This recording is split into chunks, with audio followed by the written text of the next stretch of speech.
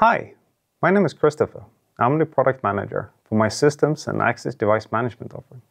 Today, I want to give you an update on the recent changes that we've made and also take this opportunity to introduce something new. But let's recap a bit. What is My Systems and how do I access it? Well, it's quite simple. My Systems is a web portal for accessing all your cloud applications, services, and systems in one place. When you log into My Systems, you log into your organization. This organization is what contains the applications, devices, users, and licenses that you have enabled, and which ultimately dictates your experience of My Systems.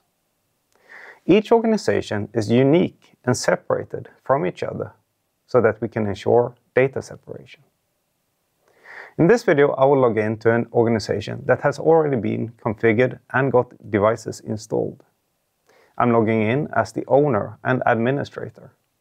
And for this organization, I have already invited 3 colleagues that have viewer access. So, let me start by going through the main interface and the menu options that we have. So, now we have logged into My Systems, and we are currently looking at the user management application. Here you can see the 4 users that we have in our organization. I'm logged in as Mark. Here you can see I'm the organization owner. I have my 3 colleagues, Alison, Emily, and Evan. They are all viewers in my organization. But zooming out a bit, looking at the main interface. So start from the top right. You see the small icon here that says ML. If we click that, I get to my user preferences. Here I can see if I have any invites to another organization. I can also change the theme from light to dark. And if I so want to, I have a great selection of languages I can choose from. What's interesting is, of course, that these are personal preferences. So this will be settings that Alison can apply to her login or Emily for her login. What's common, however, is the question mark or the information page. Here we have some text about, of course, about and what's new, but we also have links to external web. So you have an easy access to the web manual for My Systems and the different applications that you are in. We have linked to the frequently asked questions, and of course, our system status pages on access.com. Next is where I can switch between my different organizations. This user is only available in one organization, the Labs Limited, that we're using for this demo. But if I had more organizations available, I can choose to log in to them from here. So if we move left from the organization selector, we go to the 9 dots representing the application selector. Here we list all the available applications that you have enabled for your organization. We will skip Device Manager for now and take that at the very end. You can see here that we're currently standing in the user management part of it. If we want to go to the organization management part of it, we click Settings. In the Settings page, we show some general information about your organization. This can be helpful if you want to reach out to Access Technical Services, or if you just simply want to change the name of it, or if you want to archive it. We also list the different organization owners that we have. Currently, it's only Mark.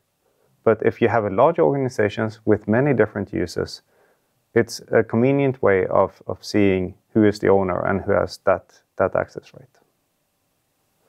License Manager is a topic all by itself, and we have lots of supporting documentation and training videos, so I won't be covering License Manager anymore in this video. However, let's move over to the last part, Device Manager. With this, I want to take the opportunity to introduce a new product within our device management portfolio. It's called Access Device Manager Edge. The license for Access Device Manager Edge is always included in the price of your Access device. It's available both as a desktop client and of course here in my systems, as you can see.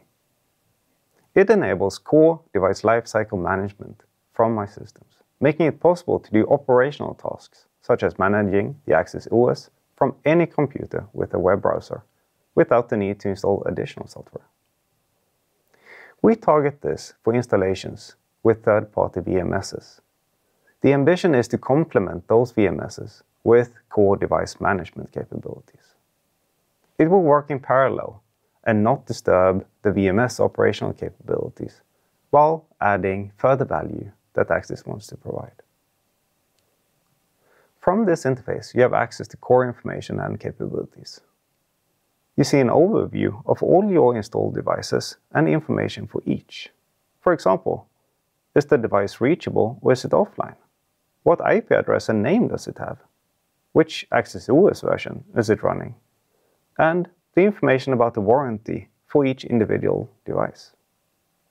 We also show you a bit more information about the current applications that are running on the device.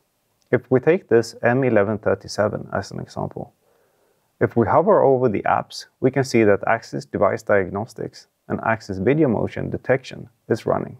However, both Axis Image Health Analytics and Axis Object Analytics have been stopped. The aim with Axis Device Manager Edge is to provide a way to handle the core operational device management use cases for any type of cloud-connected installation.